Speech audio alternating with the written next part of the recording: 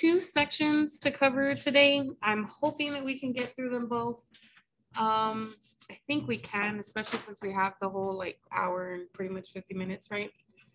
I think we can get there. So the thing about 5.4 is it's all about solving equations, okay? And there are 2 different techniques to solving these equations. And so that's where there's going to be a bit of an issue, because I like to do it one way, but yet the computer will do it another way. So if you go click on those solutions or those hints or those guides while you're doing the homework, the way they do it is going to look a lot different than the way that I do it, okay? So because of that, I do want to expose you to both types, okay? So for a few of the problems, I am going to do it my way, but then I'm also going to do those same problems their way, okay? And then that way you can see that it doesn't matter which way, but I want you truly to choose one and go with it that way, okay? So you either choose to use their technique or you choose to use my technique, okay? And the reason why I want you to make that decision is because what happens is that people confuse the two, and then they start doing things that they're not supposed to do, okay? And so I don't want you to confuse the two. And that's usually why I stay away from the other kind of solution. But I want you to understand what the computer is trying to tell you whenever you click on it, okay? So I want you to have some exposure to what they're doing, okay? So literally the whole section is just all about solving exponential and logarithmic equations, solving some complicated exponential equations, solving some complicated logarithms, and then eventually using those equations to solve word problems, right? That's essentially all we're doing in this section. So I'm gonna push this paper up. It's a lot of writing, so if you're writing notes, you might wanna write it down. But I'm going to explain to you the way I do it and then the way they do it, okay? So for me, if I cover this up, okay, this is my technique. I don't know how to cover that up, but this is my technique. So what you do is you look at the equation that you have and you check to see if you have 2 exponents, like one on each side, okay? So if you have 2 expressions that are exponential expressions on each side, then you're gonna use that one-to-one property that tells you you only have to worry about the exponents being the same, right? Remember that rule from that section? Then if you only have one exponential expression and just some other number right here, then you would have to use the definition of the logs to convert it over to a logarithm expression, okay? And then hopefully you'll be able to solve it that way, okay?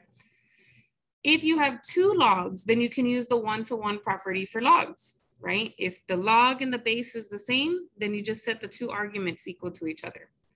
And then finally, the last situation that you'll see is if you have 1 log and then it's equal to a number, in this case, you have to use the definition to switch over to exponential form. And then hopefully it looks like something you can solve, okay? So this is the technique that I do. I basically look to see if I have 1 exponential expression in the whole equation, or if I have 2, 1 on each side, if I have 2 logs, 1 on each side, or if I just have 1 log and then a number. So this is my technique of what I do, okay? Now, the way they do it is, regardless of how many exponentials you have, if it's 2 or 1, what they do is they apply the log with that same base on both sides. Again, I will show you what that means when we get to an actual problem, okay? And for these 2, if they see logs anywhere in the problem, what they do is they take a raised to that both sides of the equation. Again, I'll show you what that looks like when we get there. So their method may be better in a way that, like, if you have an exponential at all, you know what to do, right? And if you have a logarithm at all, then you know what to do, okay? So I am gonna show you both, but again, this is the one that I usually go with, okay? Now, there's 2 notes that you need to be aware of. Well, I can only fit 1 here. One note is that if only 1 exponential or log, then be sure to isolate it before applying any of these rules. So if you just have 1 exponential, notice that there's no number in the front of this exponential. I'm not adding or subtracting anything to this exponential, right? So before I can apply that definition, I have to get that exponential by itself. The same thing with this logarithmic expression. It's just 1 log all by itself. It doesn't have any exponents. It doesn't have any coefficients. It doesn't have any other terms that I need to add or subtract. It's the log expression all by itself, okay? And so you must get it by itself before you can use the definition, okay? And that goes for whether you're using my method or their method. You have to get the one log or the one exponential all alone, okay, before doing anything. The next note that I have is this one here. It says if multiple logs are involved, right? You've got log, a whole bunch of them, okay? What you're gonna do is you're gonna look at one of the sides and combine it into one log. Remember, we showed you how to do that the last class. And then you would go to the right-hand side and combine that into one log if it's not just one log. Once you have one log and one log, then you can go from there, okay? So those are the two notes. Make sure you isolate and then make sure you combine. So I have two conditions here. See how there's two logs, but they're on the same side, right? So because there's two logs on the same side, I had to use that property that when I'm adding two separate logs, I just need to multiply their arguments, right? And then the 2 is still the 2. And then from there, I can use the definition or I can use the exponential. Why would I use the exponential? Because aren't exponentials inverses of logs, right? They get rid of logs. So exponentials get rid of logs and logs get rid of exponentials, okay? Then this is another example. Look, I have multiple logs on the left side and I have multiple logs on the right side, right? But I can combine these two because of the plus. I can multiply the two arguments. And I can combine these two because of the minus. It's the top, the first guy goes on the top and the last guy goes at the bottom, okay? Once you have one log and one log, then you can go from there. In this case, I would have to use the one-to-one property, okay? We're gonna have a whole bunch, there's a lot. So we're gonna see how all these work out in all the different scenarios, okay? So I'm gonna start going through this. Now, I'm gonna do these two problems two different ways, just so you can see how I do it. You can see how the book does it, and then you make your decision, okay? You will not be counted wrong if you do not choose if you choose the book's way and you like that, as long as you're doing it correctly, you will get all your points on the test, okay? You do not need to do it the way I like. So the first one is if I have this equation, notice that they are two exponentials, right? And they have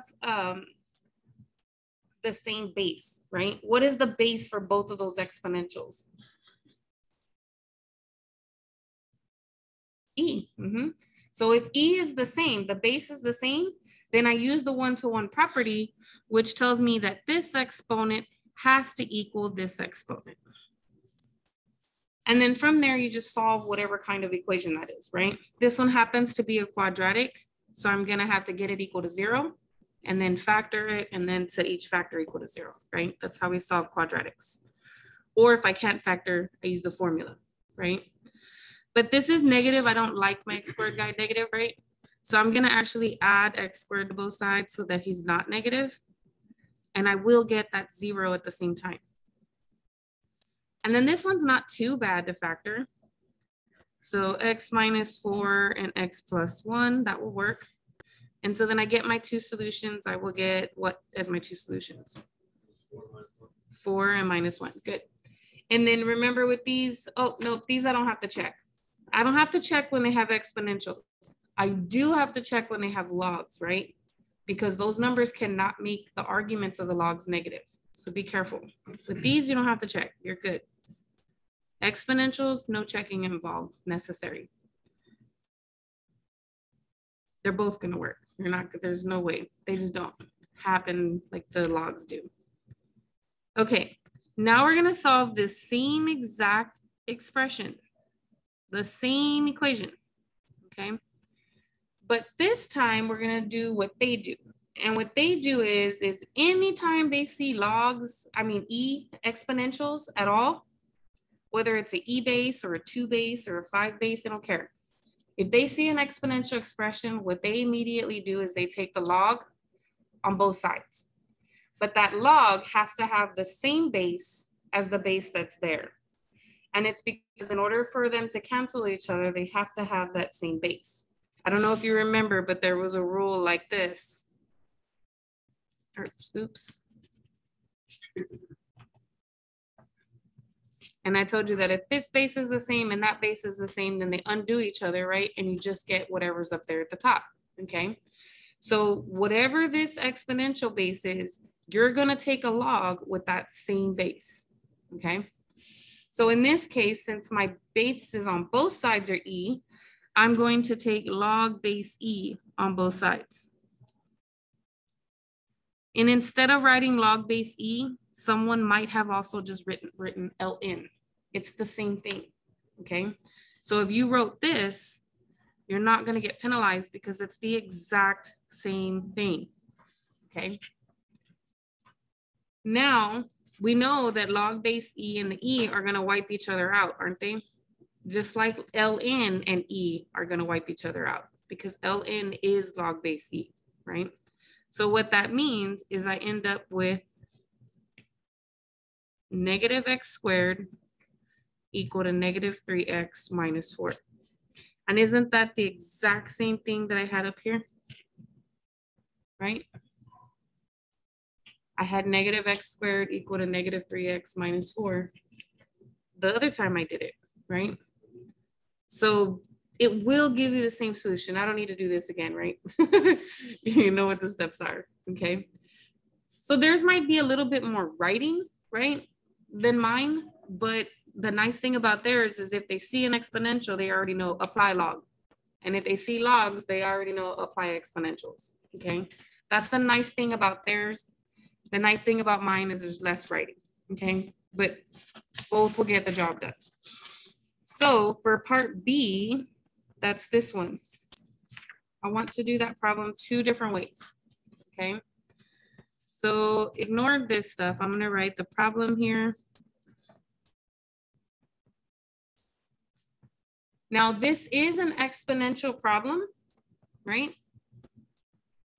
But I cannot do it this way or that way. I cannot do it either way until that exponential piece is completely isolated, which means I have to get rid of that 3 coefficient there. And how do you get rid of a coefficient? Not distribute, but if I had 3x equal to 42, how would I solve that? I would divide by 3, right? So if I want to get rid of this 3 times that, I need to divide by 3. And so then I get this little exponential thing, and I think that's 14, but you might want to verify. Let's see, sometimes my brain does weird things. Okay, good. Okay. And now that it's by itself, I can do whatever I want to do with it. So even if I were doing it this method, I would still have to have that same first step. This exponential thing has to be by itself before I can continue, okay? Now over here, I'm gonna apply the definition. So over here, I'm basically gonna change this form from exponential form to log form, okay? And when I do that, I'm gonna write log, and then I'm gonna have the same base as this equation. And what base is that? 2. And then instead of having the x on the same side as 2, the 14 is going to be on the same side as 2, and then the x gets kicked away, right? And now look, I already have x all by itself, don't I? So if they wanted the exact answer, this is the exact answer. If they want the decimal answer, can I stick that in the calculator? Like that? No. Can I fix this so that I can stick it in my calculator? We learned that trick that said you can do ln of 14 over ln of 2, and then you can put that in your calculator, right? So then what do we get? We get x is approximately what? Fraction ln, where's my ln button? There it is. And so I get, if I round it to just one place, it's gonna be 3.8. So about 3.8. If they want you to round to more decimal places like 4, that 3 is not gonna, actually the 1, 2, 3, 4, the 5 will change that to a 4. So it would be this, okay? So just pay attention to what decimal they want you to round it to when you go into WebAssign, or if they want the exact answer. If they want the exact answer, enter this, okay?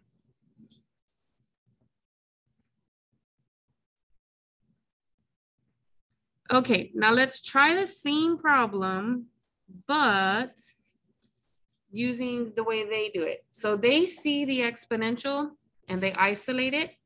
And then after they isolate it, they apply log on both sides because we know the opposite or the inverse of an exponential is a log. All you have to do is make sure that the log that you apply has the exact same base as your exponential.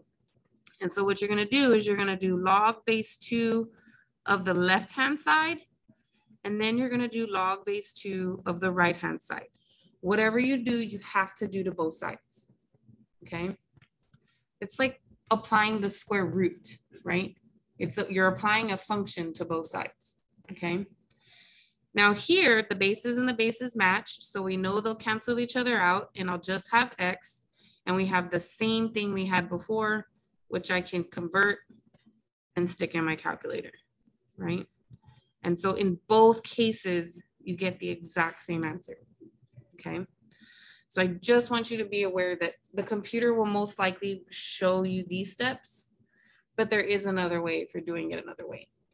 And honestly, as I was looking at them, at the solutions, there's a couple of them that like toggled back and forth between my way and their way. So it's just weird. It's good to, okay? Especially if you get used to one way and then you're just like, I'm at a block here and I can't continue. Then now you have another one to try, right? There's a whole bunch more. So that's not the end of it, okay? Let's see here. Let's look at these. So they've done it one way already. This was the equation that they were given and they solved it their way. So they saw a log, and to undo a log, you need an exponential, okay? This, when it says ln. Not 0, not 1. It's not 10. It's E. Who's saying E? Who's saying E? Frederick, you're saying E? Yay, good job. Okay. So yes, log by itself, that's when this is a 10. When you have ln, the little base here is an E, okay? By definition, the base cannot be 0 and it cannot be 1. The base always has to be greater than 1, okay? So be careful there. That base will always be a number bigger than 1. So it definitely won't be 1 and it definitely won't be 0, okay? Okay, so since that has a base E, then that means that the exponential function that I'm gonna apply to both sides is going to be E. So we're gonna take E of the left-hand side and E of the right-hand side, okay? And we already know that if this guy's base and that base match, then they undo each other. And so you just get the X all by itself and then this E squared. Now this is the exact answer. But if they ask you for the decimal answer, then just plug it in your calculator. So E with the 2 power is about 7.3891 because the 5 will convert that to a 1. Okay. Now that's their way, right? That's that they saw log and they applied the exponential to undo it. I can also solve this by rewriting ln as log base E and then using the definition. If I rewrite it as an exponential, the base stays the base, but instead of an X, I'm gonna have the 2 and then the X gets kicked over to the other side. I notice that I have the exact same thing as an answer as we did on the first try, right? So either way you do it works, okay? So see, on this one, they did it my way. I'm telling you, they toggle back and forth between which way they want to do it, okay? So one way to do it is to apply that one-to-one property. You see a log on this side, one log on this side, one log on that side. They both have the same base.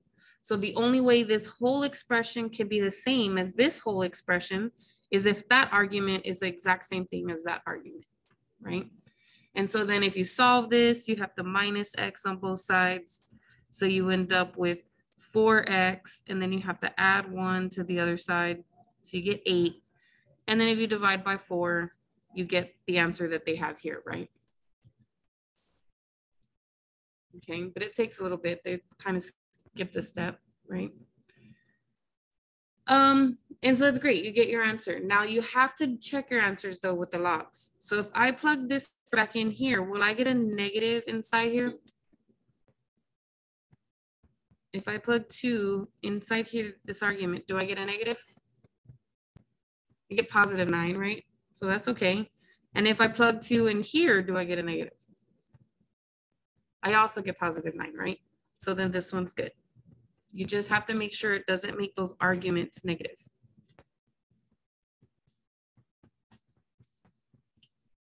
This answer could be negative. The number itself as a solution can be negative. I don't want you to think that I get a negative number as my answer, that immediately it's wrong. That is not true. What you need to be checking is if after you plug it in, that it's a negative, okay? Because that is a misunderstanding that I'll see on a test, is that someone will get a negative at solution and they'll be like, oh, it's negative, x can't be negative. No, x can be negative. It's just the arguments cannot be negative, okay? Especially if this had a square, right? Then it probably won't be negative, even though the number is negative. Okay, the other way to do it is what was their way, but then all of a sudden they switched on us, is if there's logs, to do the inverse of a log, which is an exponential, right? So then that means take the same base, 3, and then raise both sides to that 3 exponent. So 3 and then log 3. So notice my notation. What was in the equation has now become exponents, right? And you have 3 as the base. But we already know that if this base and this match, they undo each other. And you get this. This base and this base match, they go away. And then you end up just with the x plus 7. And now I have the exact same thing that I had before. And so I would have to go through those steps again, okay? So yes, there's positives and negatives for both, right? Whether you're doing it my way or their way. My way is shorter, but their way is more intuitive, because if you see a log, you apply an exponential. If you see an exponential, you apply a log, okay? Now, how do we put that in our word problems? So here, this one says, the first word problem we've gotten, it says you invest $500. So because I'm investing $500, that's my P. At an annual interest rate, there's my rate. So my R is, and I cannot type in a percentage, so I have to move it over twice. I get 0.0675. And then compounded continuously, which means I have to use this formula and not the other one. You will have both formulas, okay? The only thing you won't have is me telling you what N is in the other formula. The other formula looks like this, right? All I'll say is N equals the number of times compounded in a year. What I won't tell you is that monthly means N should equal 12, and that quarterly means N should equal 4, and annually tells you that N should equal 1, right? That you will have to know, okay? So if it says quarterly, plug in 4 for it. It says monthly, plug in 12 for it, right? Okay, so I'm basically gonna plug in everything, but oh no, it says, how long will it take for your money to double? So they want my money to double. What this means is that the amount afterward, my balance, should be twice what I put in, right? So when I go to use this formula, I'm actually gonna plug in 2P for A, and then from there, I'm gonna plug in all my variables. So P was 500. R was 0.0675, and T, I don't know T. That's still my unknown. It's asking me how long, right?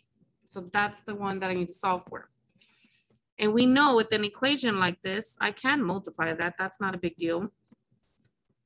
But what kind of equation is this?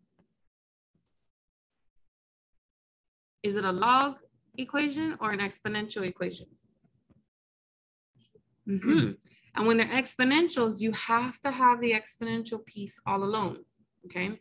So this part right here needs to be completely by itself before I can keep going, okay? So that means I need to get rid of this 500. How am I gonna get rid of that 500? It's multiplied, so I gotta divide. And then 1,000 divided by 500 is 2. And depending on which method you're using, there's 2 different things to do.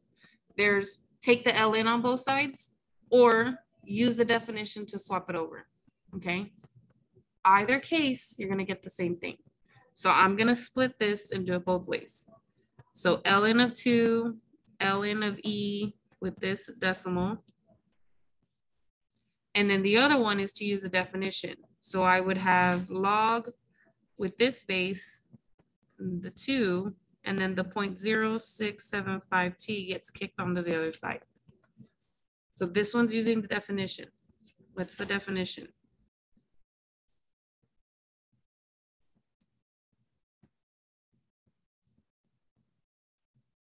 Okay, that definition. The one that tells me that that's the same form as this form, right? So notice I had my number, I had my base, and I had my exponent. So whatever the base is, which happens to be e, becomes the base of the log. That exponent of the e comes to the other side, and then that 2 that I had over by itself becomes my argument. Isn't that what I have here? Okay. And so then over here, the ln and the e cancel each other. So you get ln of 2 equal to 0.0675t. What is this? Log base e. Isn't that ln, right? So don't I have the exact same thing again, right? So it doesn't matter which method you're using, whether you're using the definition or you're applying ln on both sides.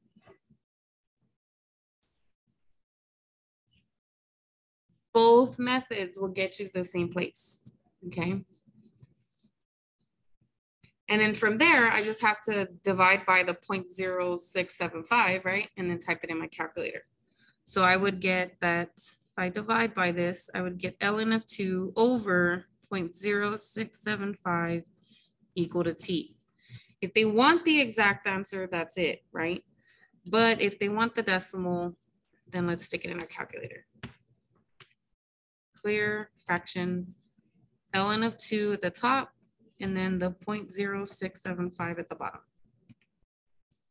And it's years, so it'll take about 10.3 years. That 6 will round this 2 up, right? So it's about 10.3 years. Sometimes they'll just say round to the nearest year. And so you just round.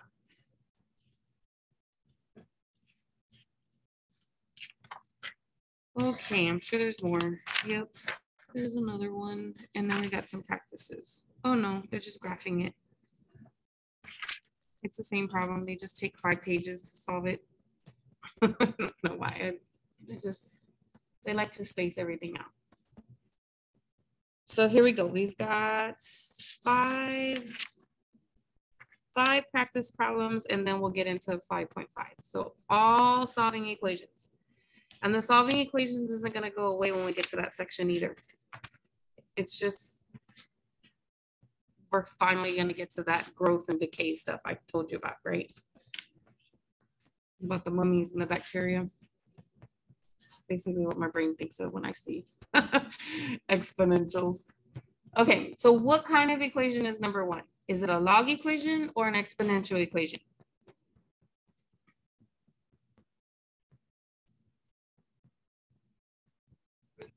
It's an exponential. And so I have two options. I can either, well, okay. If it's an exponential, I have to ask myself, is it one exponential or two exponentials? Do I have just one exponential on one side, or do I have one on one side and one on the other side? Just one on one side, yes. So then I have two choices. I can either use the definition, or I can apply the log. But when I apply the log, it has to have the exact same base as this exponential. And what base is that? 1/2. So I have two choices, okay? You can use either one. I have two choices. Which one do you want to do for this problem? Option 1 or option 2? If you want to do option 1, raise your hand. Okay, if you want to do option 2, raise your hand. Nobody raised their hand, so we're gonna do option 1 then. So if I use the definition, remember it's turning into a log, and my base should stay the same, right? So what should my base be then here?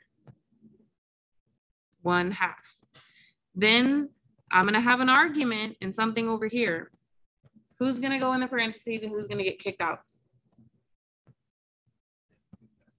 X gets kicked out because the X was attached to the 1/2 before, right? And now it's changing. So the X should not be over there with the 1/2 anymore, okay? Which means the 4's gotta go in there, right? And can I type that in my calculator? Yes, but I gotta fix it first, right? So we're gonna fix it. We're gonna do ln of the argument over ln of the base, okay? And then I should be able to type it in my calculator. And I'm just gonna put little squigglies over here and type it in. So ln of 4 over ln of 1/2. So does my computer or my calculator look exactly like my paper? Am I typing it in right? Yeah, okay. And I get -2, nice. I don't even need a wiggly thing. I just get -2. Now I know I threw some logs in there, but did the original have logs? Did the original equation have any logs in it? No. So then I don't need to check it. I'm good. Okay. Only if the original has some logs in it, you have to check those answers. Did I skip over an example? No, I did not. I just did it fast. Okay, now let's look at number 2. This one does say to solve it algebraically and then approximate your 3 to 3 decimals. So what kind is this? Exponential or log?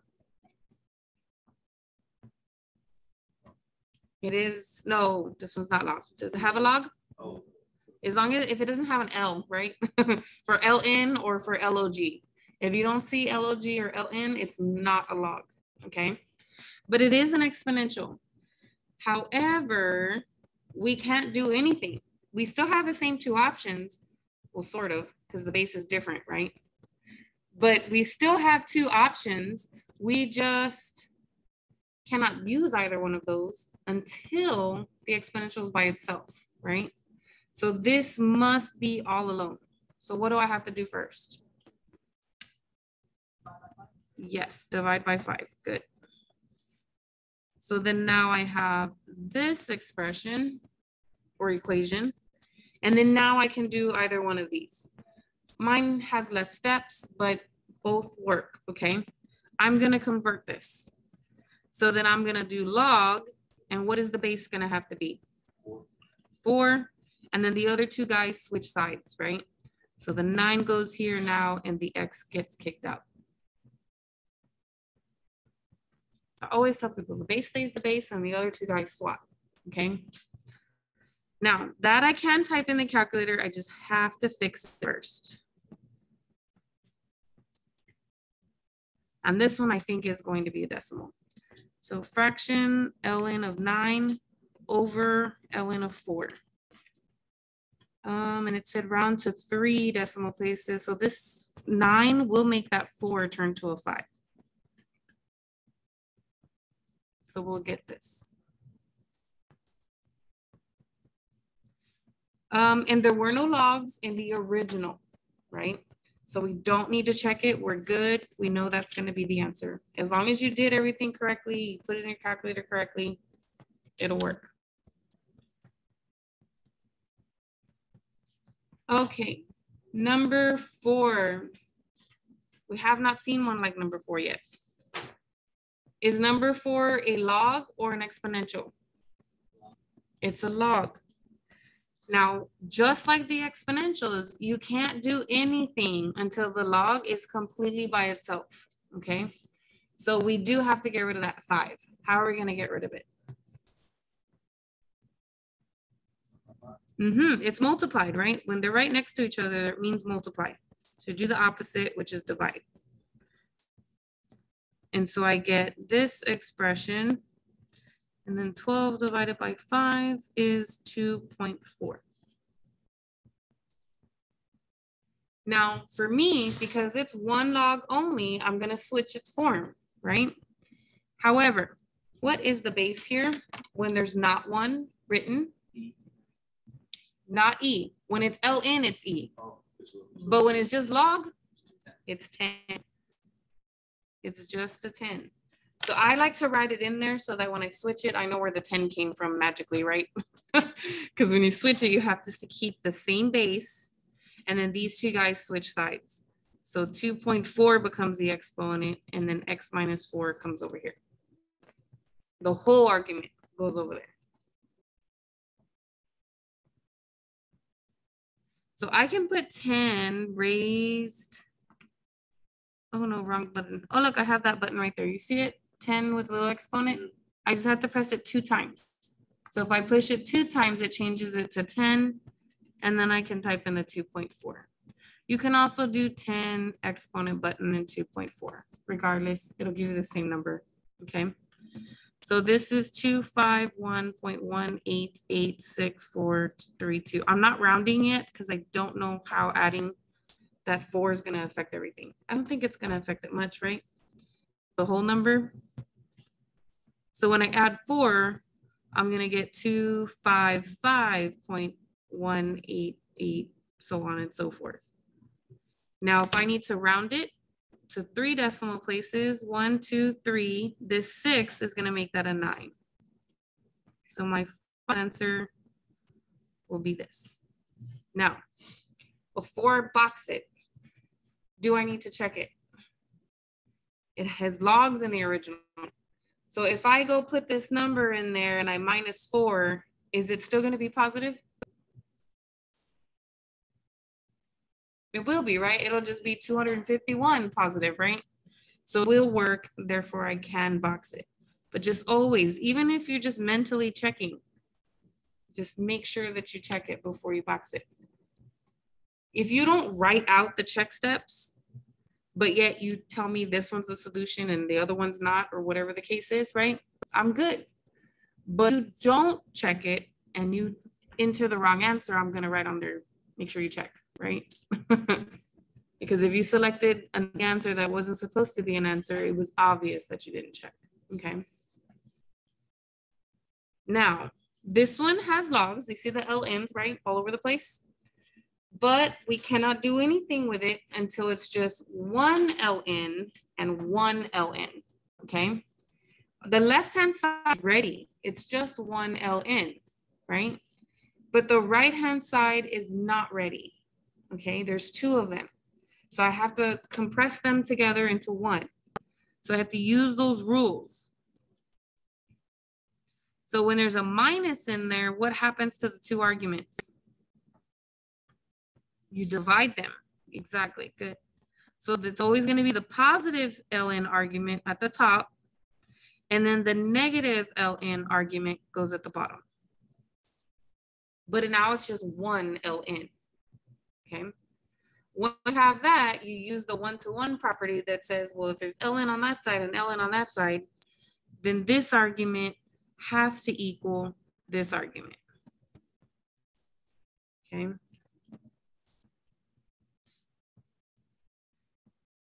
Now, I usually use these arrows only when I'm starting to write this way. But if I start writing my equations downward, notice that I don't use them, right? It's just a choice. For some reason, I felt the need to put it there, but normally I wouldn't if I'm going downward, okay?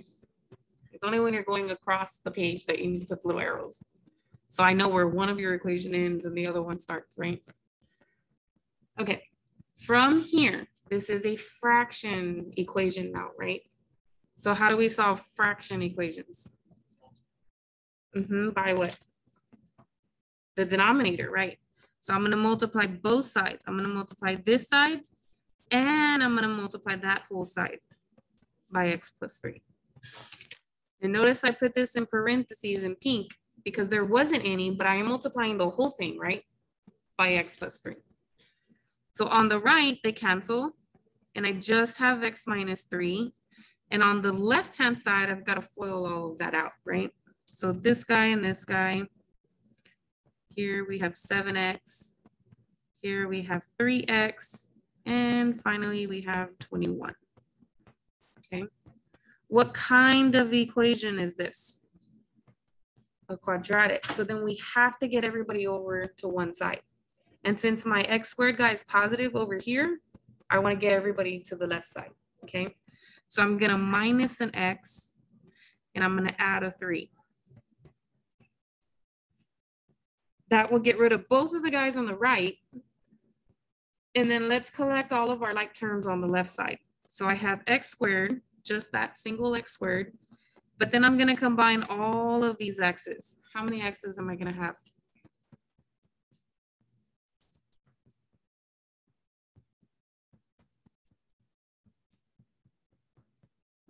Plus 9 or minus 9?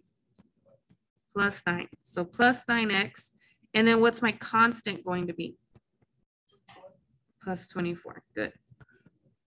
And so then I could either factor that or I could use the quadratic formula. It's your choice. I do not have a problem factoring this. So that's what I'm going to do. It's going to be x plus 6. No, that's not going to work. 8 and 3. Nope. I think I do have to use the quadratic formula. 2 and 10. No, 2 and 12. Those don't give me 9 either. Yeah, this one's not so easy to factor. So I'm going to use my quadratic formula. Negative b plus or minus b squared minus 4 times a times c. All over 2 times a. What is a? I put ones, but that's because it's the coefficient of this guy, right? The a comes from that little invisible one there. Now let's go see what we get. So we get negative 9, and let's see what we get in there. 9 squared minus 4 times 1 times 24. I get negative 15 over 2. What is this? It's imaginary. And we already told you, you cannot tell if imaginary number is bigger than 1 or greater than 1 or any of that. You just can't, right? They're not even in the same family as regular real numbers, okay? So this is imaginary. And because it's an imaginary, you have no real solution, okay? So make sure that if you see that on there that you select no solution, okay? Super important. You did everything, but it just is not coming out right.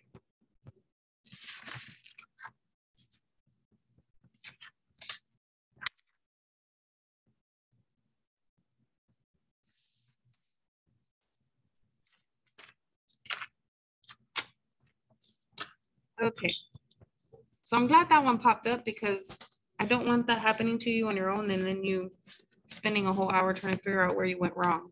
It can happen, okay? Having no solution can happen. Okay, that is the end of 5.4. However, especially the exponential equations, we will keep solving exponential equations in this section. This one talks about the exponential models and the log models, okay? I don't remember having to do a whole bunch with the log models. Mostly we stuck with growth and decay. However, it does look like they do give you some No, not really.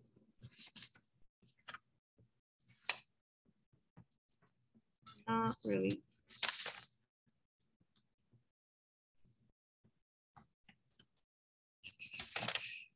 Yep, it's not too bad.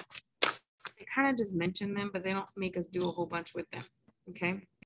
So we are going to talk about exponential models, but then we're also going to talk a little tiny bit about logarithmic models, okay? So here are like the main ideas, okay? You don't need to memorize these. I will put them on the test, but you're probably only going to need the generic one for this, where they just give you that formula and then they tell you that it's growth if B is bigger than 0, and they tell you it's a decay if the B is less than 0, okay? So if this exponent up here is positive, then it's a growth model. But if that exponent up there is negative, then it's a decay model. Does that make sense? Okay. So if that number up there is positive, it's growth. If it's negative, it's decay. Then you have the Gaussian model, which is this weird looking thing. You have the logistic growth model, which is this guy. And then you have logarithmic models, which are these guys. We've seen these guys before. I think we saw this, where they had the chart and then they took the ln of all the x's and they took the ln of all the y's and then they mapped it and it made a line. And so then they told you it was going to be this and you would have a slope.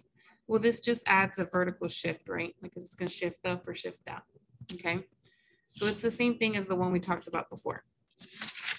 Normally with the logistic models, they will give you the functions already.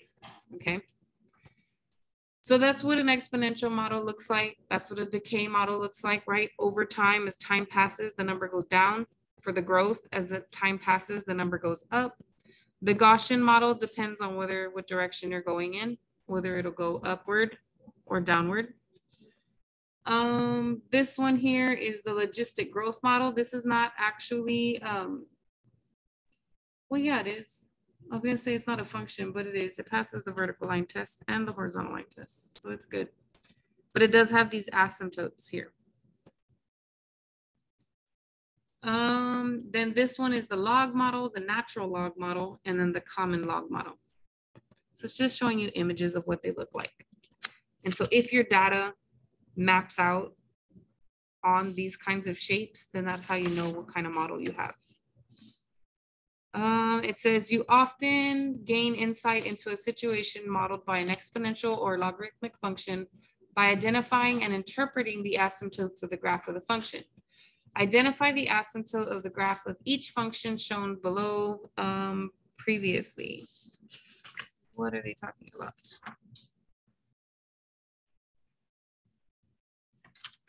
Okay, so they're giving you some data, okay? And we already know that if we put this data into a table and we take the ln of both sides, you should map out like this, okay? And then if you take this, where would this, guys, is this thing gonna shift up or down at all? I know that in a regular exponential, a regular one, just e to the x, and like this, okay? If I have another exponent, a positive exponent, all it does is shift whether it's going this way or it's going this way. Does it go up slower? Does it go up faster? Right? That's all that that number is going to do is affect that. Okay. Then this number in here is also going to make it go up faster. Okay. So it literally will still have this sort of shape. Where does this graph have an asymptote at? It has a horizontal asymptote. Where is it at though?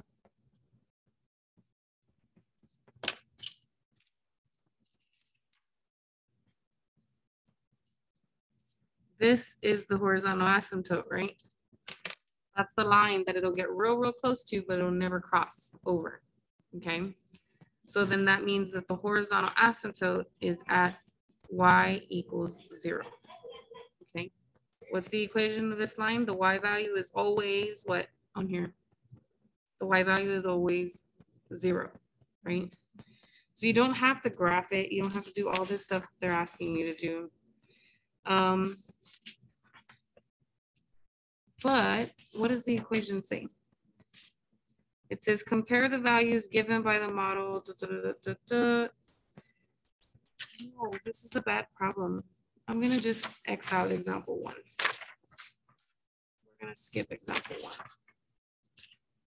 This is nothing like you're gonna be asked to do.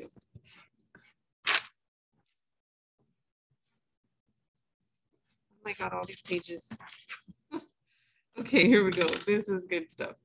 Okay, so the exponential growth and decay. It says in living organic material, the ratio of the number of radioactive carbon isotopes, which is carbon-14, to the number of non-radioactive carbon isotopes, which is called carbon-12, is about 1 to 10 to the 12th. That's a really huge number, okay?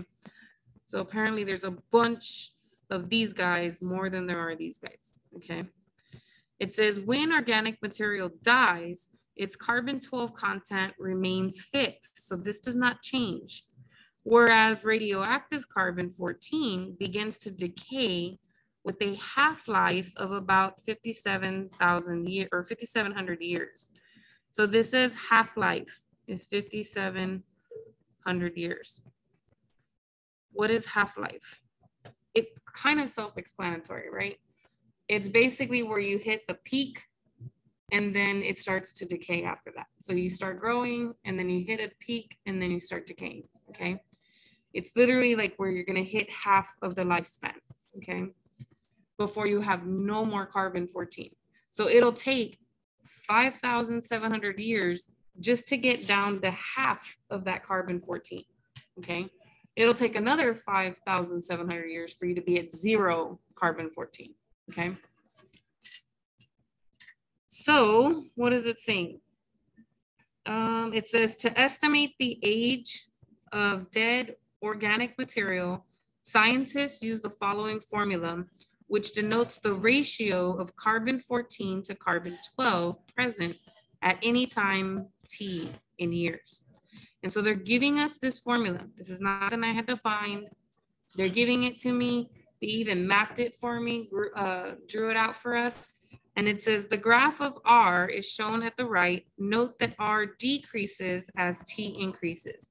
So as time goes by, notice that the value of R is just going down and down and down, right? That ratio of carbon-14 to carbon-12 is gonna go down because carbon-12 stays the same, but carbon-14 goes away, right? So that's why it's having this decaying motion here.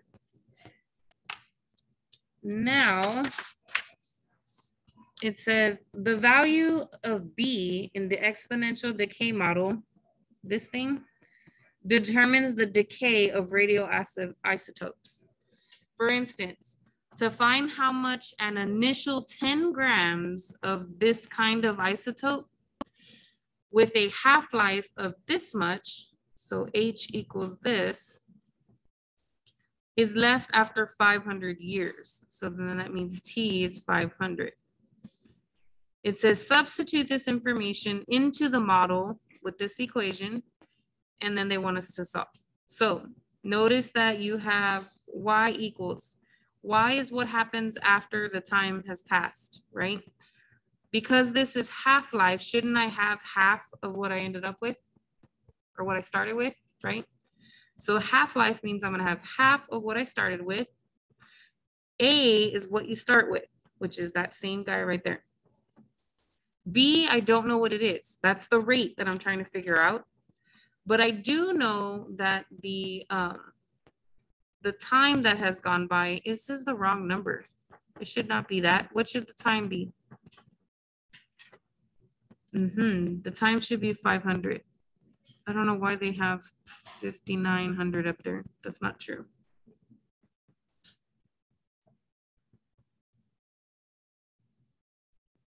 Oh no, that is true. The half-life is this. So that is the time that it takes to get halfway. They're just giving me, they want to know what's happening after 500 years.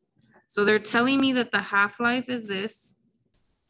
So I know that that's gonna have to go here because I am talking about halfway, right? But once I figure out what that B is, then I can tell them what's happening after 500 years. That's what's going on here, okay? So they want you to basically figure out what the equation is gonna look like first, and then you can tell them what's gonna happen after 500 years, okay? So I'm picking out the information that they gave me, and then I'm plugging everybody in and trying to figure out what that B should be. Once I know what that B is, this is just, oh, it looks like they divided both sides by 10 to get rid of this 10. And if I divide both sides by 10, they cancel. And so I just have a half. You're skipping steps here. I have a half equal to this. Okay. Then from there, they switched the forms over. So they applied the definition. Notice you have log base E, which is the same thing as ln. So log base E, and then the half and this B thing switch sides, right? So the half becomes over here with the log base E, and this number gets kicked out over to the other side.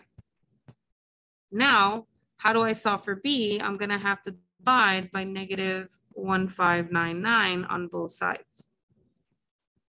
And so that's where they got this weird fraction from, okay? Now, I typically don't leave that like that. I actually get a decimal. So I will do fraction ln of 1/2, and then at the bottom, -159, and I'll use 0.000433488. I usually don't leave these weird looking expressions. I just get the decimals for them. They waste a lot of paper too, right? You'd have to use at least like 2 lines to write that neatly, okay? So what is my equation gonna look like then? The equation is gonna be y equals the original amount, which was 10, and then e to the negative of this decimal. And then you have the t. I can't fit it in there, but there should be a little t in there. It's just so tiny. I got too close to the end of the paper, right? Now that I have that equation, now I can use that equation to figure out what's going to happen after 500 years. And so then to that, you're just plugging in 500 years for the time.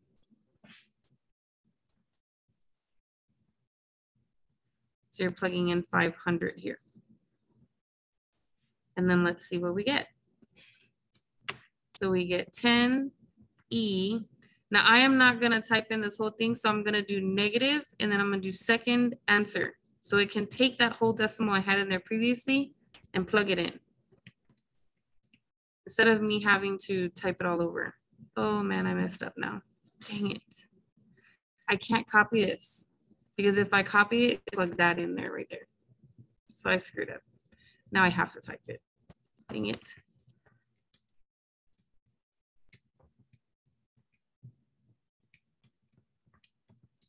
Because I forgot a 0. So that's how I screwed up. And I get the same thing. This is going to make that go up. So I get 8.05 grams. Okay. I don't like this model here. I usually use this model. It's the same thing, the same exact thing, except this notation helps me remember that this is the amount at the beginning. I think the words that they use is called initial amount. Okay, that's what that little knot means. It always means what's happening at the very beginning when time is 0. Okay, that's why it has a little 0 there, because it means what happened at the very, very beginning when time was 0. This one is what happens after however much time is passed on. Okay.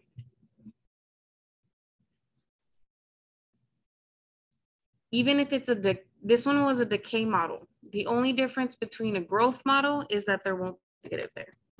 Okay. It'll be the exact same thing. There just won't be a negative. Now, let's see. They're doing Gaussian models, but we don't really do Gaussian models. me confirm. Keep saying we don't do it, but let me go make sure that there's none in here before I just exit out. I really don't think you do have any of those because that's not something that we concentrate on.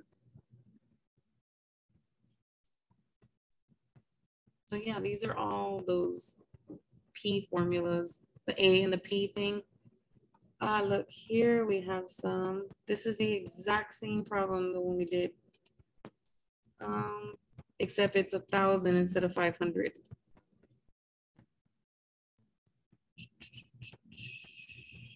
Yeah, none of these are the same. Do y'all mind if I do these problems instead of the problems that are in the paper? These seem like these are way different than the ones on the paper. I don't think anything in this packet is going to be useful for the rest of the problems. So I'd be wasting my time trying to explain all this. I'm just going to cross it out. And when I post it, I am not going to put these pages in there, okay? Because all of this is irrelevant for us. We do not cover all these models. The only models we cover is those growth and decay. So I'm going to get some paper. I'm gonna cross them all out. The practice ones we can do. Yes, these are, I'm just gonna do the ones on the computer. Those are more helpful.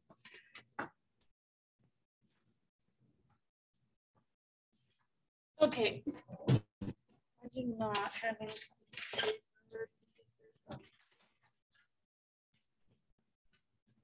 Okay, we got a little bit.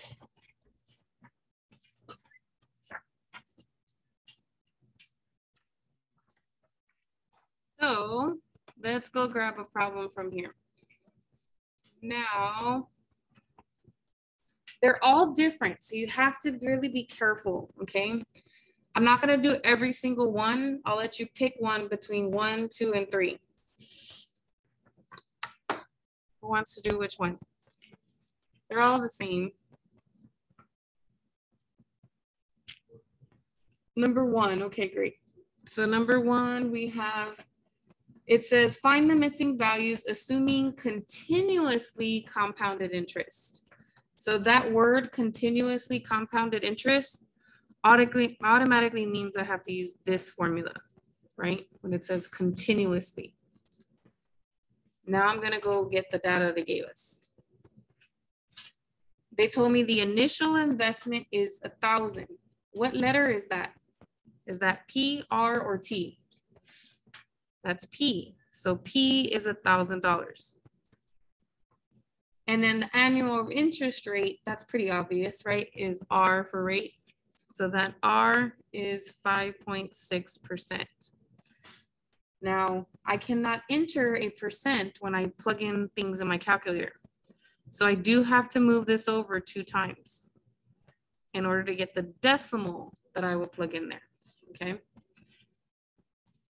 Now it says they want 2 answers. They want the doubling time, and then they want what happens after 10 years. So for time to double, let me go back over here.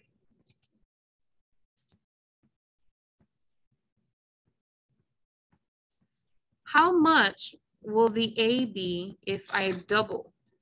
Because remember, A is your balance. So what will the balance be after it's doubled? What times 2? The principal times 2. So it'll be 2 times P, which is 1,000 in this case, right? So we actually get 2,000. So when I take this formula here, the A is going to be 2,000 because that's double what we put in, right? And then my rate is this number, and the time is what I'm trying to figure out, right? And so what kind of equation is it? It's exponential, right? And for exponentials, we have 2 steps. It's to get the exponential by itself and then switch it over to a log, okay? So first I'm gonna divide by 1,000 and I get 2. And then I'm gonna switch it over to its log form. So it's gonna be log base E, because it's the base. And then these 2 guys swap. So the 2 is gonna be with the E now. And then that exponent is gonna be all by itself.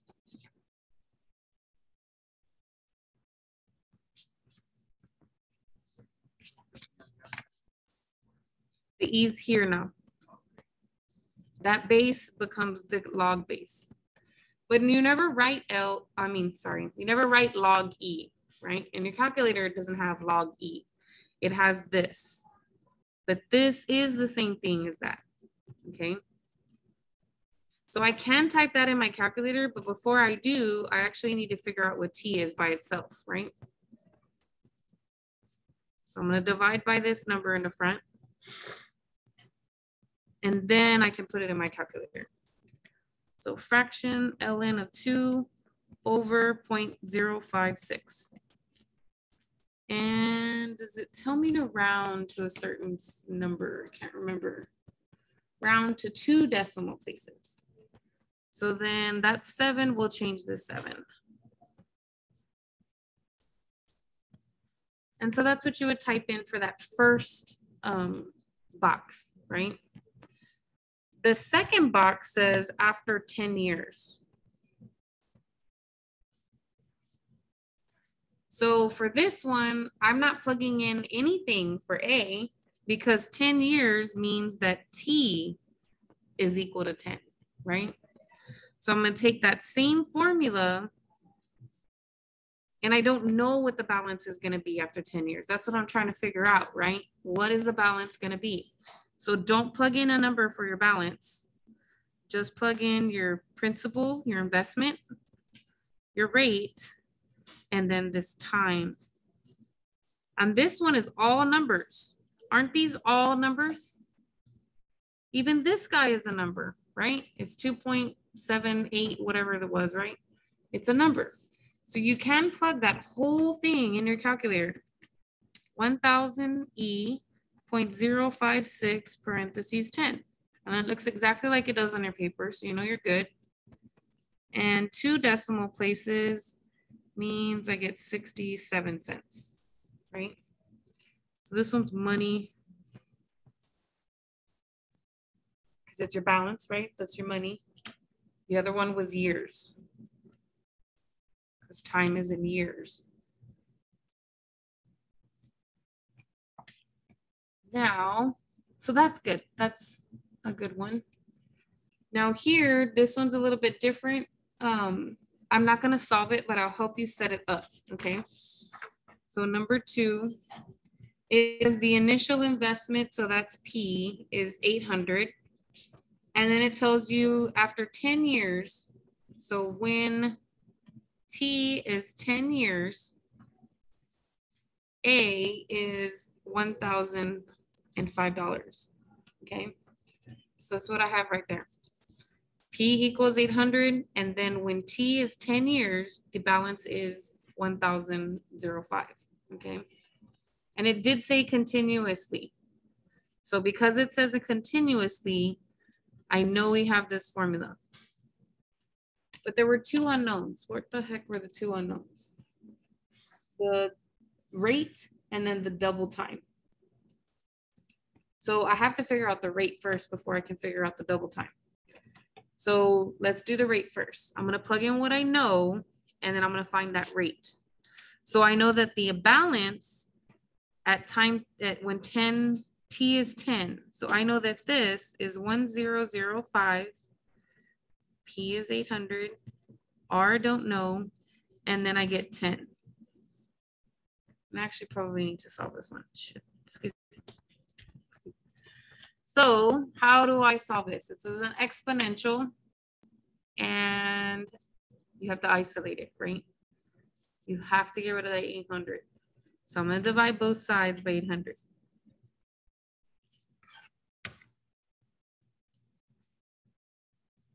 And you can write R times 10, or you can just write 10R, it's the same thing. Let's see if this is a nice number or a really ugly decimal. It's not too bad. Once you isolate that exponential though, what do you have to do with it? Change it over to a log. So it's gonna be log with what base? E. And then instead of 10R being on the same side as the E, this guy is, right? They're gonna swap. So now this number is with the E, and the 10R is no longer with the E. It's over there by itself. Now I can type that number in my calculator, so it's not too big of a deal. But before I do, let's get R all alone. So how do I solve for R here? Divide by 10. So we get R is approximately, who knows what, ln of 1.25625 over 10. And we get this. I didn't read the instructions on how to round this, so let me go check it real quick.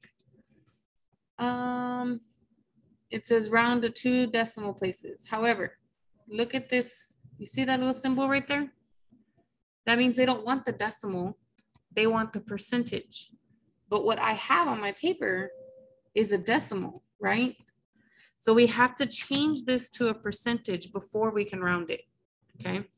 So I'm gonna go 2 times this way, and I get 2.2813 ... percentage.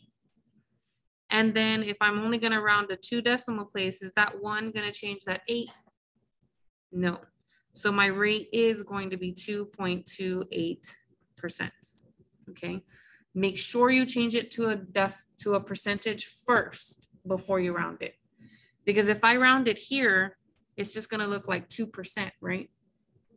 And that's not gonna give you the correct answer.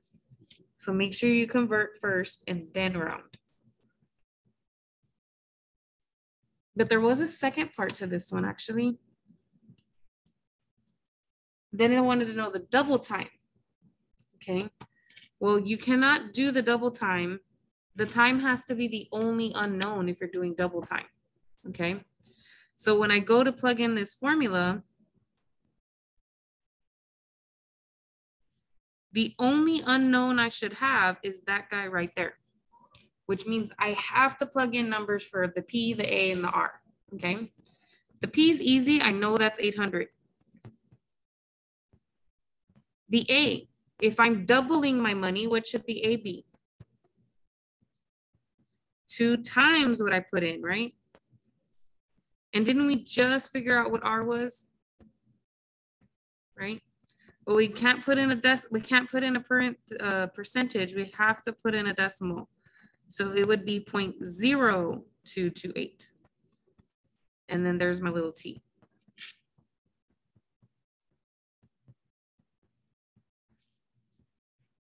Now it is an exponential, so I have to get this piece all by itself. That exponential part has to be alone. So I am gonna divide by 800 on both sides. Those 800s will just cancel away, won't they? And then if I switch it, it's gonna be log with what base? Base E still. And then these guys swap. So instead of the T, this decimal T over here with the E, the 2 is gonna be with the E. And then now the decimal T is gonna be by itself.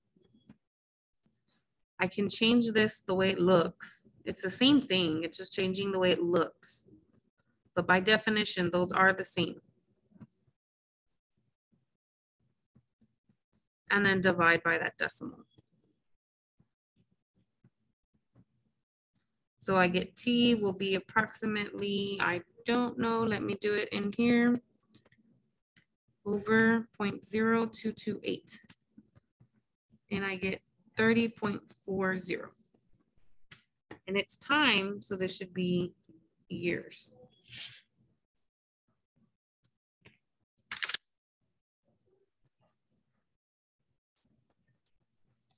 I won't do the third one, but I want to get to one of the other ones that was different. Could probably get to do like four more of these puppies. So we won't do that one. That one's compounded continuously. They're all continuously. So just make sure you plug everything in and then do one at a time. Make sure for number 4 that you find the rate first, and then you can find this. For number 3, make sure you find the initial investment first, and then you can do the double time, okay? Same thing here, find the initial, I don't know, that one. Ugh, I might have to do that one. Number 5. So still continuously compounded. So I'm still going to write down that same formula. But initial investment, I don't know. Rate, I don't know. I know time to double is 6 years. And I know that the amount equals 1900 when T is equal to 10. Ooh, they're gonna create like a whole system for me. Okay, this one is a good one, actually. I need to figure out the investment, right? And the rate, is that what it was? Yeah, investment and rate. This is literally a system of equations problem. Okay, so I'm gonna use this information to come up with one equation, and then I'm gonna use the other box of information to come up with a second equation, okay? And somehow I have to put them two together to solve for both of the variables, okay? So for the first one, let's see, double time. Double time means that the amount, my balance, will be twice what I put in, right? And I know how long it takes to do that. It takes 6 years for it to be double. Okay. So if I take this exponential thing and I divide both sides by that P, not only am I isolating the variable, but I'm also simplifying that other side, right? I'm going to convert this over into its log form. So log base E of 2 equal to 6R. I'm going to write ln instead of log E, and then I'm going to divide by 6. What is that? Fraction, ln of 2 over 6. Did it tell me to round? I think it says round to 2 decimal places. Yep. So I'm going to change this to a percent first, and then I will change it into a decimal or round it.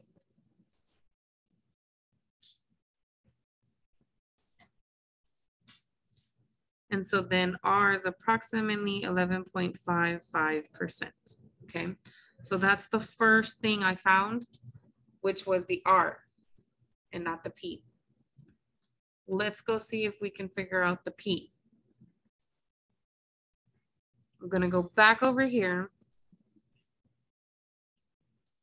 And I need to figure out P. If I'm trying to figure out P, P should be the only unknown then, right? So I should be plugging in numbers for everybody else except the P. Now I do know the amount after the 10 years is going to be 1900. I don't know the P. I do know that the time is going to be that 10 years. And the rate, I know that now, right? Didn't we just find it? So we're going to use the decimal representation though. So use 0.1155. Always make sure you use the decimal portion when you plug it in the formula. When you're giving it as an answer, you have to give the percentage, okay? Well, this is not much. Actually, it might look like an exponential, but it's not, because this is just a number. That is not an exponential expression. There's no variable in there at all, right? So you basically have P times some number. What number? Let's go check it out. E to the 0.1155 times 10. What is that number? It's this number.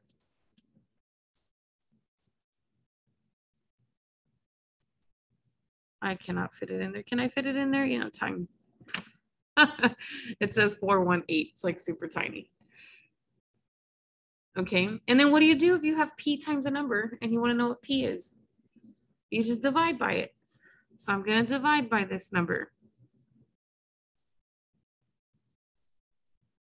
And the same on this side. Now on the paper, I have to write it all out. But on the computer and a calculator, I'm just going to hit 1900 or 1900 correctly.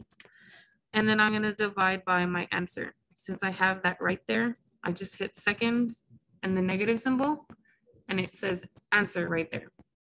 So it'll divide by that last response.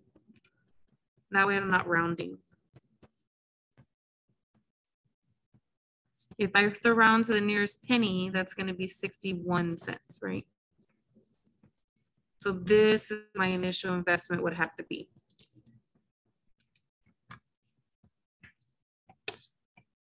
So that one we hadn't seen before. That was good, especially this part when there's no letters up in here, right? We always had T or R or somebody up in there or X, but this one didn't have any variables in there.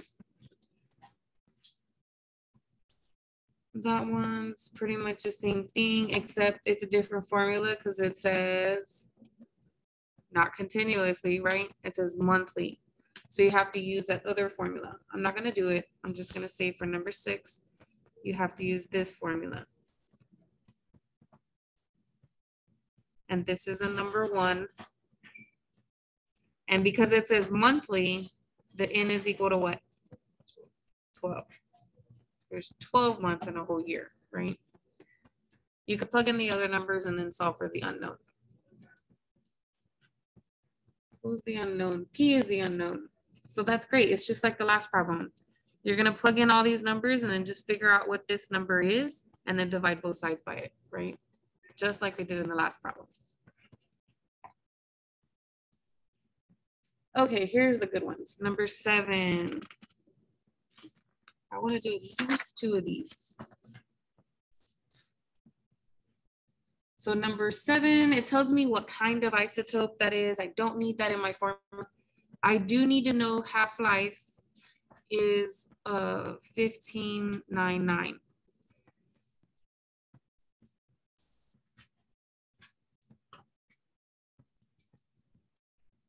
And I'm writing something down.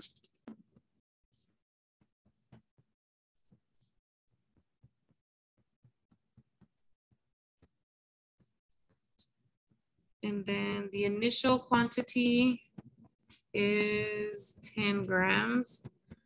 And then it wants me to find the amount after 10 years.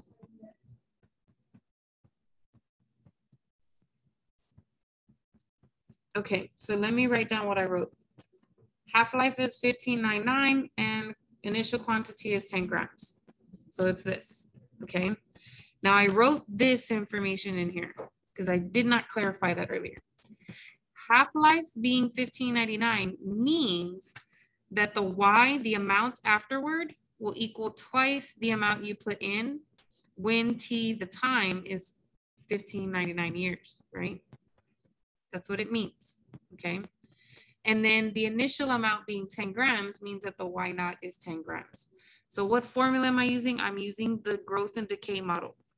This is the growth and decay model. They don't use A, they use Y.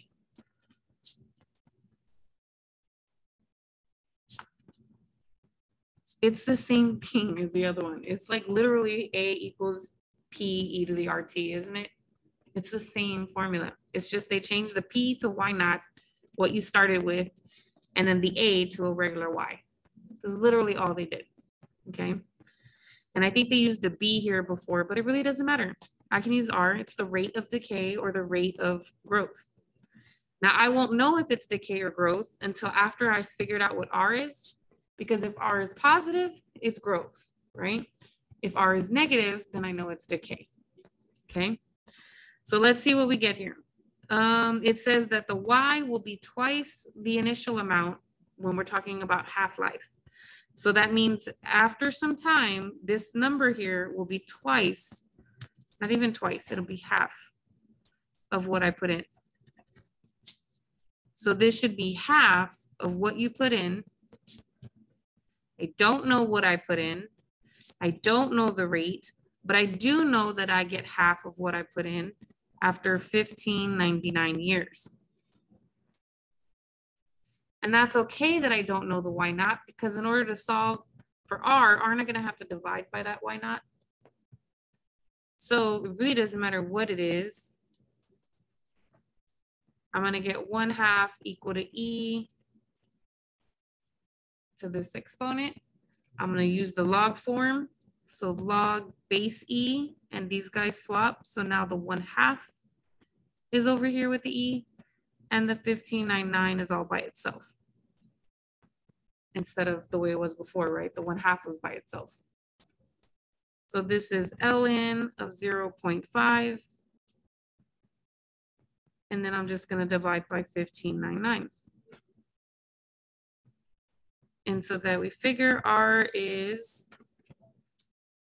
ln of 0.5. Oops, if I turn it on.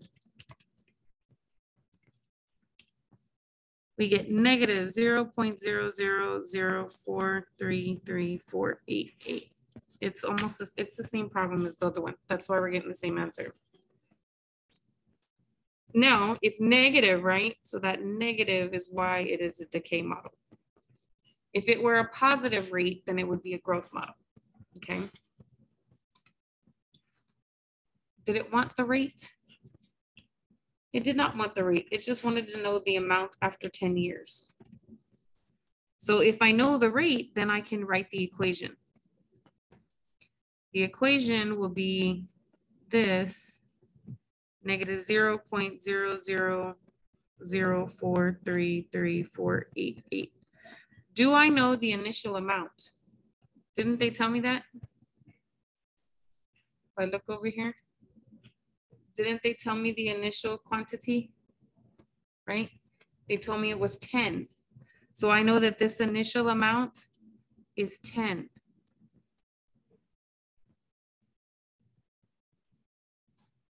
And if I want to find the amount after 10 years, what am I going to do? Where's the 10 years going to go? Is it going to go here or is it going to go there? It's going to go up there for T, right? Isn't T the time, the years? So I'm going to plug in that 10. Is it 10? Yes, it's 10.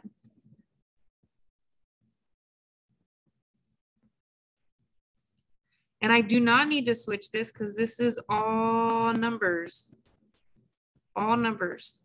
So I can just type it in. Negative 0.0004334888 times 10. And I get about 9.96 years. Normally they'll ask you to round to the nearest year, so it's about 10 years, right? Oh, did I do it wrong? I did it wrong. Yes, I did. It says after 1,000 years, doesn't it? That is why, because I did it wrong. You're right. It should be 10,000 years. So let's go back in here because that's probably not right then, right? I'm just going to change this guy to 10 or to 1,000. There we go.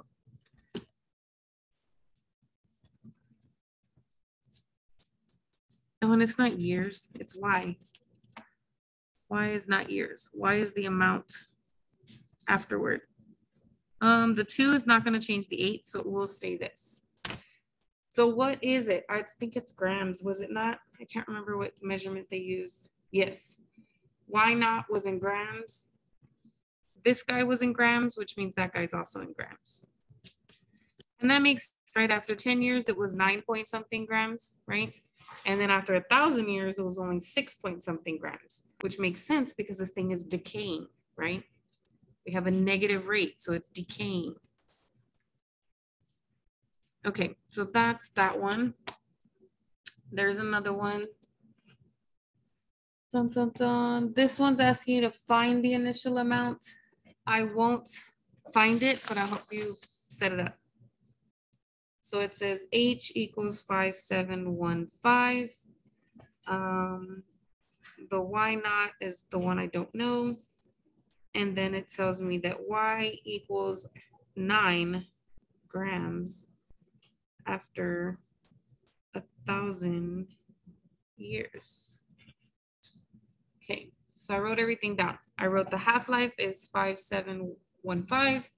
I don't know what the initial quantity is, but I do know that the amount Y is going to be 9 grams after 1,000 years. That was what the last box told us, okay? Remember what this box tells us. It tells us that Y is half the initial amount, okay? When the time is 5715. So I'm gonna have 2 different things to do here, okay? And hopefully together it will give me everything I need. So first is to set up the equation for this piece of information, okay? So remember what the general formula looks like. Okay, that's the general formula. And I'm gonna plug in all the numbers I got. So half-life means this will be 1/2 times the original amount. I still don't know the original amount, but I know that that happens at 5,715 years. To get this exponential part by itself, I will have to divide by that initial amount anyway. And so I'll get 0.5 or 1/2 equal to the e to this exponent, okay? Once you're done solving this, you're gonna get r equal to some number, right? A decimal number, okay? You don't have to fill that in the box, so leave it alone, just keep it as a decimal.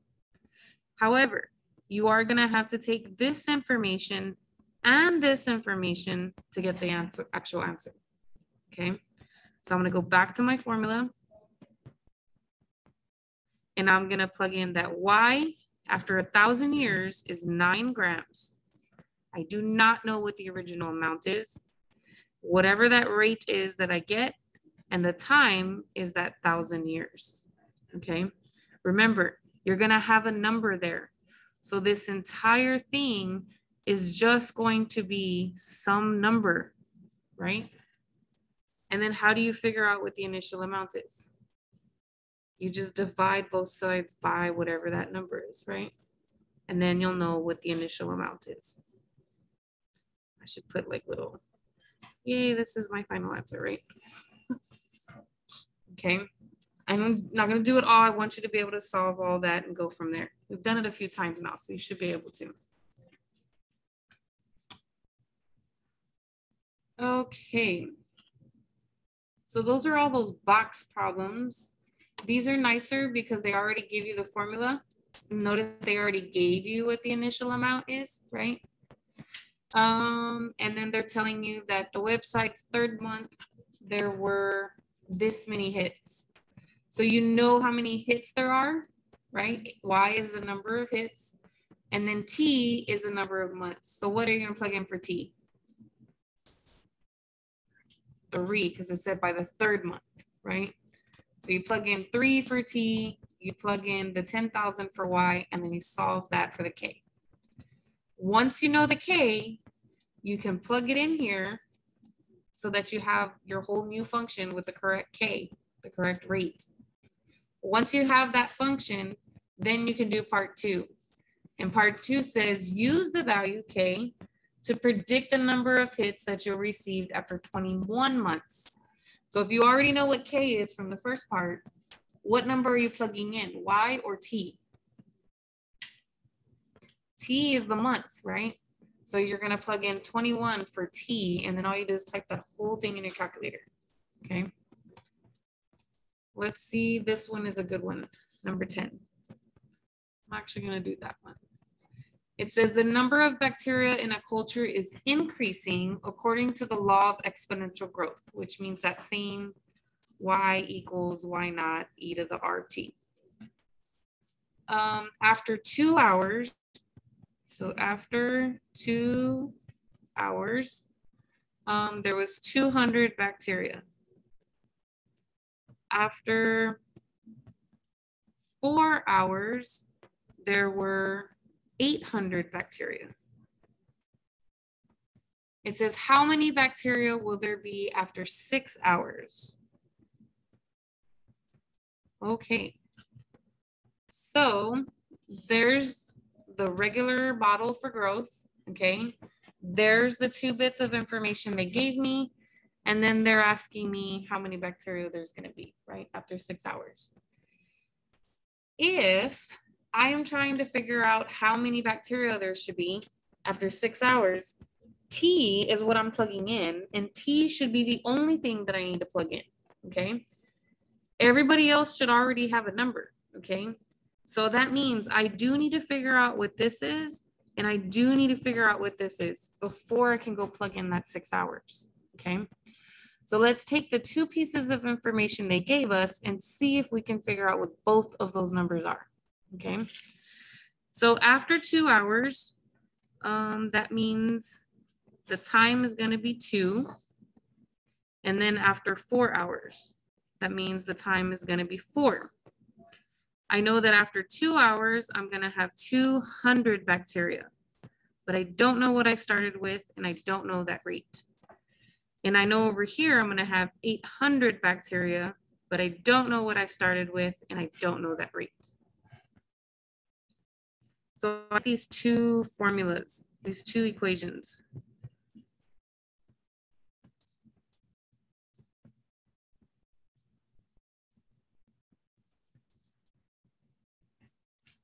You have two equations. It's a system of equations. How in the world would I solve for systems of equations? I can use substitution. I knew there was a system in here somewhere. I thought it was the other one, but it wasn't. Use substitution. So how do you do use substitution? You have to take one equation and solve for one of the letters. Either solve for y naught or solve for r. It's easier to solve for y naught. So I'm going to take this. And if I want to get this guy by himself, I have to divide both sides by e to the 2r. So then I get this fraction equals the y naught by itself, right? Now I have to actually substitute, okay? So I'm going to substitute this value into the other equation. Don't put it back into itself. Everything's just going to cancel out, okay? Make sure you work with one and then substitute it into the other one, okay? So this other one will become 800, and then this fraction, e to the 4r. Seeing that so far? Okay. Now, here's the cool thing. When you have an exponential divided by an exponential, you have to subtract those exponents. That's the rule for exponents, right? If you have x to the m over x to the n, as long as these bases are the same, you're just subtracting those exponents, right? Isn't that the old rule? We used to do it with like x cubed and x squared, right? Now we're doing it with different bases and different exponents, okay? But you still have a base with an exponent and a same base with another exponent. So top exponent minus bottom exponent. Which means now you have this equation to solve. But it's okay because now there's just one letter, right? There's not two letters in there anymore. Okay, you can never solve an equation when there's two unknowns, okay? Which is why I could not solve this by itself and I could not solve this one by itself. There are too many unknowns. So I'm gonna get this exponential guy by himself. I'm gonna convert it over to the log form.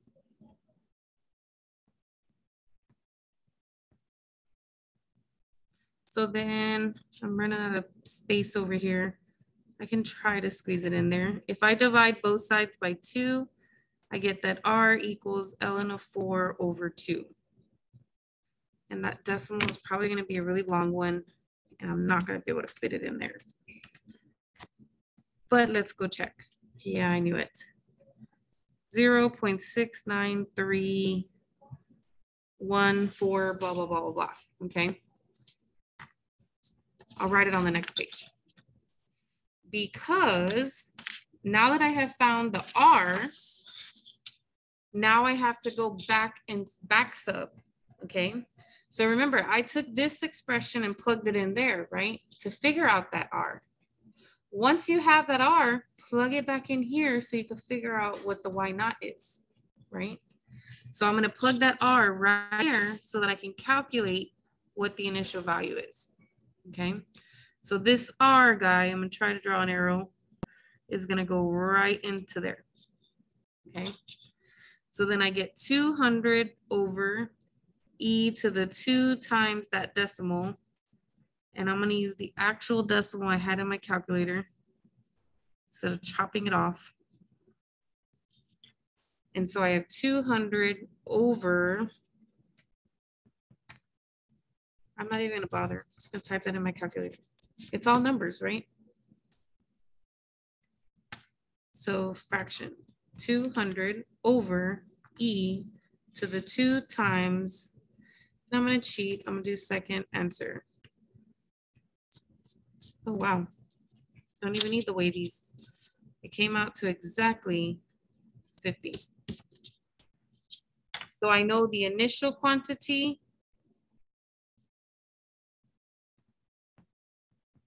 is 50 bacteria. The other Y values were bacteria, right? That's why I called this one bacteria. Okay, that's fantastic and all. So we have those two numbers now. So if I go back to my equation, remember I said you needed to know this number and you needed to know that number. You can't see me. But I wrote down this equation. I told y'all needed to know those two numbers, right? Don't we know those two numbers now?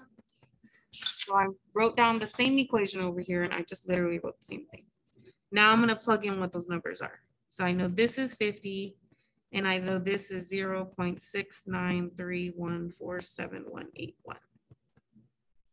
Now, all that work I did is a lot of work. Now I can finally answer their question, right? They wanted to know how many bacteria there were after 6 hours. So all that work just to figure out what the equation's gonna look like so that I can plug in those 6 hours.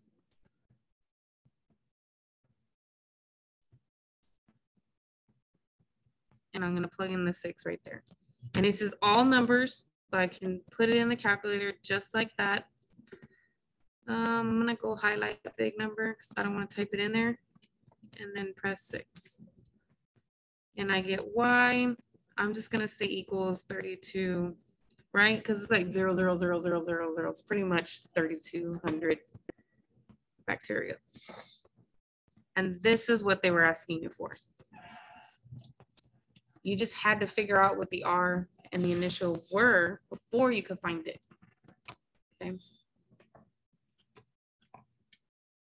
That's the big one. That's the one that I knew. I knew there was one in there. I just had to find it. Okay. So the last two problems, those are like the easiest ones out of all of them. It's so funny that they give them to you last, like they're the hardest. Okay, so I need to know this formula. pH equals negative log H plus. And I can do both number 11 and 12. So for the bottom one, for number 11, it says find pH when that H plus guy is equal to 1.1 times 10 to the negative 5. So I wrote down the formula, right? This is the formula they gave me. And they're telling me that this is this number. So if I'm asked to calculate pH, I'm literally just typing this in the box. Oops, that's supposed to be a times. And that's not complicated to plug in. I have this button in my calculator without the little thing. It's a common log. I can type negative log and then 1.1 times 10 raised to the negative 5. And then just close that parentheses. It's exactly like it is on my paper, right? And I get 4.9586, so on and so forth. I think it tells you to round to 2 decimal places. So in that case, mine would be 4.99, okay? Now number 12 is backwards. Number 12, they give you the pH. See how they tell you pH is equal to 5.3? And they want you to find the hydronium concentration level, but it has to be in scientific notation, so be careful, okay? I'm gonna plug the pH into this formula, and I'm gonna try to figure out what this weird thing is. So the first thing I have to do is get the log by itself. So I do have to divide by an invisible -1 so that the log is all by itself. And then I have to convert this. So you know that when it's just log all by itself, there's really a base 10, right? And so then if I change it to exponential form, it'll be 10, and the H is not going to be with the 10 anymore. Then negative 5.3 will be with the 10. And then the H plus will be by itself. And if I type that in there, 10 raised to the negative 5.3, it gives me this weird decimal. 1, 2, 3, 4, 5. And you just have to remember how to put that in scientific notation. You got to go 1, 2, 3, 4, 5, 6 spots before you get to the first non-zero number. And how many times did I move? 6, right? So it'll be 6, but a negative exponent. You use a positive exponent when this number is huge, like a billion or a trillion, like a huge, huge number. But when it's a tiny, tiny decimal, always use a negative exponent, okay? That makes the number tiny, tiny, okay? And that's what they're gonna ask you for inside that box. They want this number in one box, and then they want this number in another box, okay? I think your calculator does it for you too. If I go to mode, and I go right here instead of normal, go to science. Let me quit, and then highlight that and hit enter. And it tells you the number that goes here, and then it tells you the exponent is going to be -6. The only thing about using the calculator is you have to remember to go to your mode and put it back in normal, okay, before you keep going. Otherwise, all your answers are going to be in scientific notation, okay? But we're done. I think I already went over time a little bit. I'm sorry, like 1 minute. So, anybody have any questions?